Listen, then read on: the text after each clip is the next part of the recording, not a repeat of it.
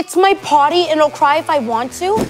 How could you do this? I just signal boosted the Bevan Bash. You're welcome, because at last check, it looks like everyone's coming.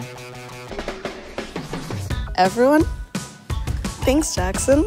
Well, that's why I'm here. I need your help. You guys know Mandy? Polka Dot Mandy. Yeah, she's coming. She talked to me in math class. But last period, she couldn't get far enough away from me. And I think it's because I have bad breath. What did you have for lunch? Tzatziki, onion rings.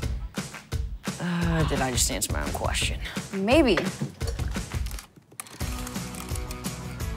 We could test your sensitivity to garlic and onions if you want.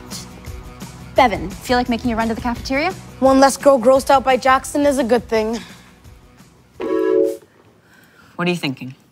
So, chewing garlic or onions creates a sulfur-containing molecule. If we test your breath for it, we'll find out how super sensitive you are. Me sensitive? Food sensitive. Sorry. Grab a microprocessor and LED lights from the bins. Oh, and a gas sensor. Brilliant, I think, and I hope.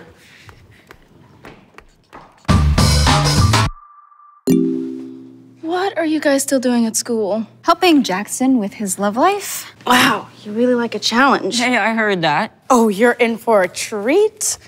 I think you're enjoying this a little too much. No amount is too much. Blow, we need a baseline. Perfect, all green.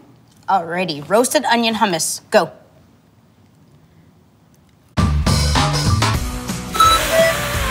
Not bad.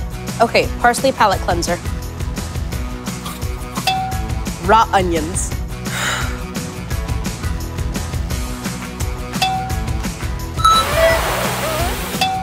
Tzatziki.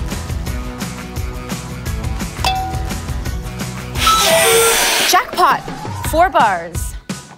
Oh, raw garlic? Why bother? Do it.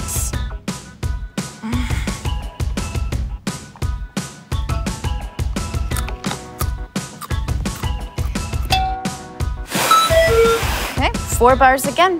And we have our answer. So for me, tzatziki is like eating a clove of raw garlic.